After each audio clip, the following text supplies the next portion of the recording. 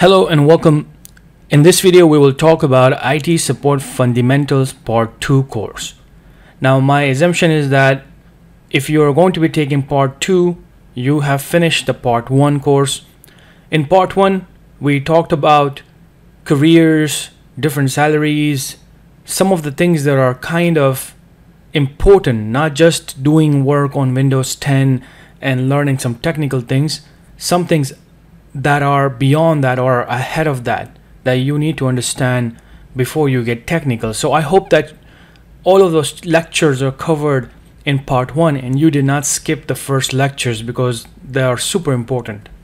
Now for you to start Part 2 in Job Skills Share in your courses, my courses, if you have Lite Plus or Premium membership, you have access to all of these courses. All you gotta do is to go to your search box over here in the My Courses section. If you just type part, you can see all the parts will come up, but we're looking for IT Support Fundamentals Part 2 course, and then you will start this course. You can go over the curriculum, and from here you can see what curriculum is covered. This is another pretty big course, almost about 12 plus hours. The first one was 21 hours, and you can see that these courses are skills related courses and long courses for you to develop that fundamentals, true fundamentals. Now when we come back to the overview, there's something that you're going to notice and you might start scratching your head, that why is Part 2 related to CompTIA IT Fundamental, which is basically CompTIA is saying that this is the first course and then people take CompTIA A+. But when you're learning skills and when somebody's creating a flow of courses, when they look at the content, we can decide which content is basically basic, very basic, and then what are other contents that has to be done later on. So CompTIA might have decided that that course is the first course for people to take, so then they can get a more broader idea of different type of skills, so then they can choose where they want to go. But because you're becoming an IT support professional, I'm going to explain why this is the second course in our platform, the labs and everything that we're going to touch. So when you come to this course and you start learning about it, of course you're going to see repetitiveness.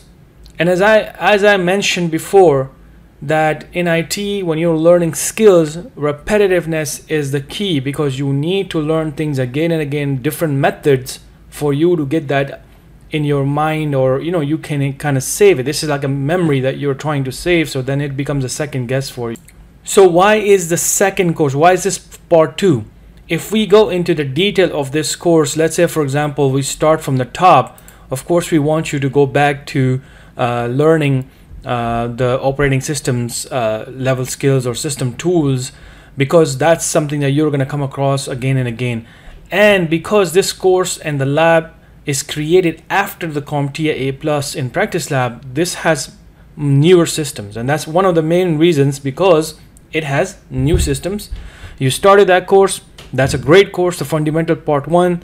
You're going to learn a lot of things, and then you're going to implement the same things, almost the same things, in some of these chapters on new systems.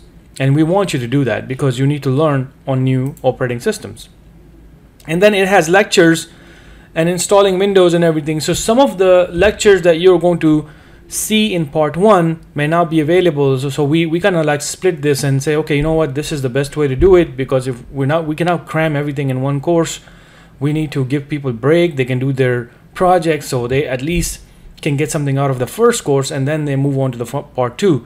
So here, if you see, there are things going on in this course that you probably won't see in the first course.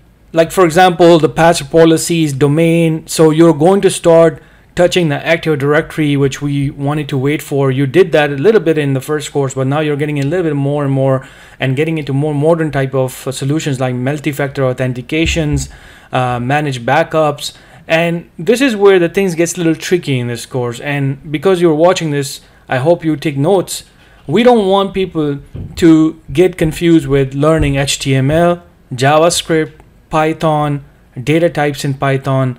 We don't want you to learn this type of things and think that this is going to be an IT support type of job. This is why this is a fundamental course from CompTIA, because they added this just so people can understand the basics of these things, because people do work on this, but not at the IT support level. Mostly 90% of the people, we don't touch Python or JavaScript or HTML. This is something the web team does.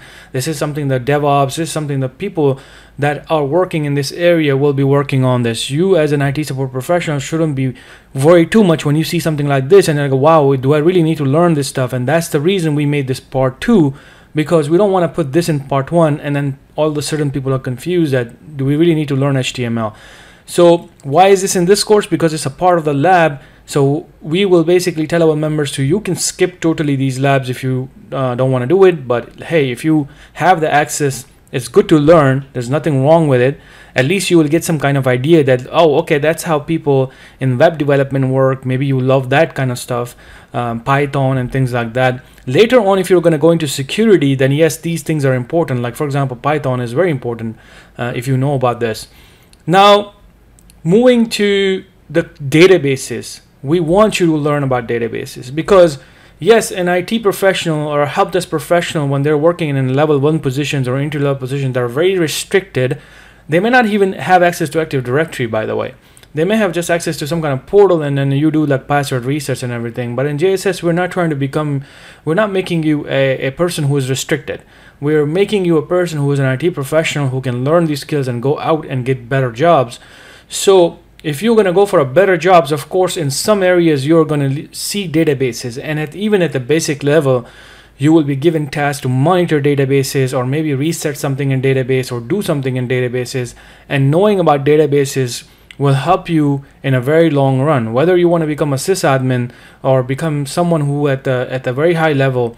If you know about databases, everything is running off databases. So if you know about databases, later on any applications that is in front of you, you're going to understand it very, very clearly that okay, this is the backbone of this application, and I understand that.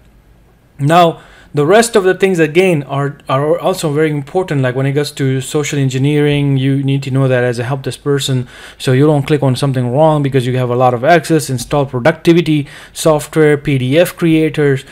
So it goes beyond that, and then it goes to this troubleshooting in more than the first course, and then it goes into browser settings and things like that. That these days they're very important because most of our web applications are running off web browsers.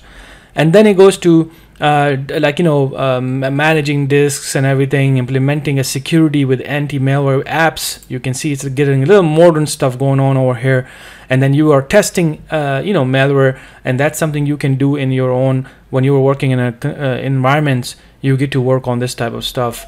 So by doing part 1 and part 2 collectively with the labs, with the hands-on, if you're not doing this with the hands-on, of course things are not going to work great for you. If you have a sandbox access, you're a light member or a plus member, try to replicate a lot of things in your lab. Of course, as we mentioned, that we make our labs on premium labs, so you're not going to be able to replicate 100%, but I'm sure things like password policies, managing backups, or something that's anything like you're doing that is a little bit of Windows or Active Directory related, or you need a server, then Sandbox is going to really help you. But if you're a premium member, then I think you should really use premium member labs and not go into Sandbox, because that's going to give you a little stress, because we have not created our labs on sandboxes. And of course, by finishing the first and 2 course, you're going to be ready for the technical course, which is the 3rd course. And that is when we tell people that you should start applying for jobs. And while you're applying for jobs, you should be looking to enhance more and more skills in this platform, because it doesn't end over here. It goes beyond this.